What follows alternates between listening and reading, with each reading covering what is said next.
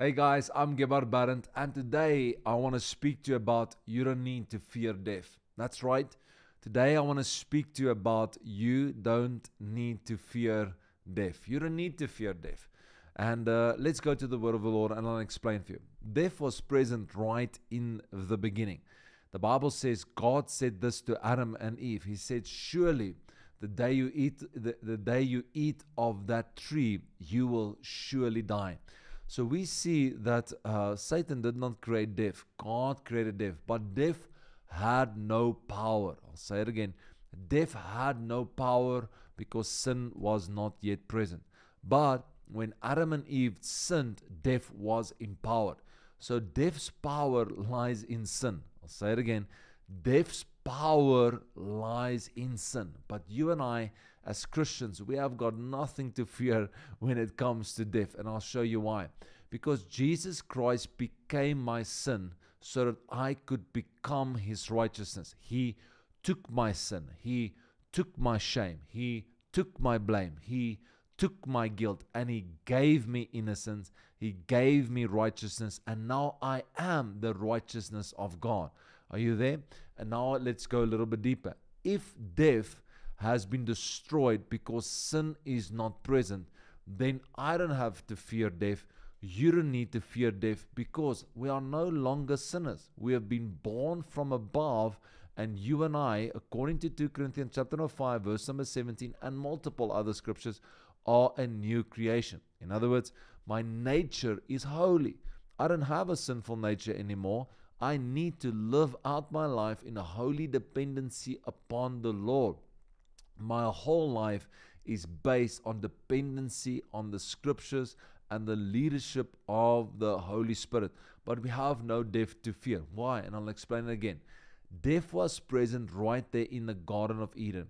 But death had no power. Why? Because sin was not yet present. But when sin became present, death was empowered. But now that Jesus Christ took sin, he took sin, death lost its power. Jesus Christ did not just die for your sin. Jesus Christ died as your sin. He became your sin. God the Father placed all of your sin upon him. Therefore, so that you could receive his innocence and you could receive his righteousness.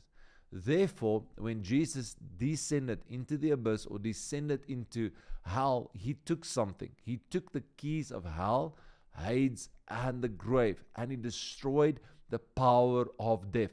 How did he destroy the power of death? He that was innocent became guilty. And because he became guilty, he shed his innocent blood so that those that were guilty can become innocent again. This is the beauty of the gospel of the Lord Jesus Christ. You and I become Jesus, and Jesus became our sin. Or let me say it like this. Jesus becomes our guilt, that you and I can become free. Do you see the beauty of it?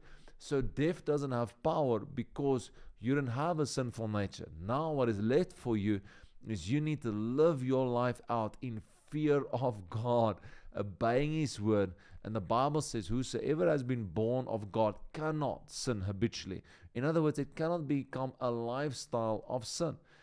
Any Christian that calls themselves a Christian cannot stay in habitual sin. It is impossible.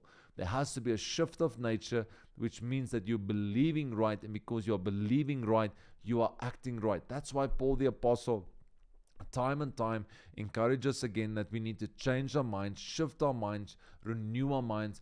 Romans chapter number 12, verse number 1 and 2 actually said, it says, renew your mind by the word of the Lord so that your life can get transformed. Our lives, friends, are transformed by the power of the word of the Lord. And this is so important. So you don't have to fear death because death doesn't have power over you. The one that you serve, Jesus the Christ, he has the power of death, hell, Hades, and the grave. Why Hades and hell? Because hell does not exist yet. The place that's currently is a temporary place of torment. Hell is or the second lake of fire is still to come. But Jesus is the possessor of all of these keys. In other words, nobody can die for eternal life unless the Lord knows about it. He's got the keys. He's the one greater than death. Therefore, Death is just a curtain that you're going to pass through. That's why Paul the Apostle says these words. He says, in the body with the Lord, out the body with the Lord. Friends, you've got nothing to fear. Jesus is for you. Hallelujah. Therefore, O death, where is your sting? O death, where is your victory? It has none, because you serve the author of life, Jesus the Christ. He is the way, He is the truth, and He is the life. Oh, I pray you got something out of this today. And I want to encourage you, haven't yet done so, please follow our YouTube channel. Please hit that bell button. Please hit that subscription button and become part of our family online, globally, as we share the gospel of the Lord Jesus Christ.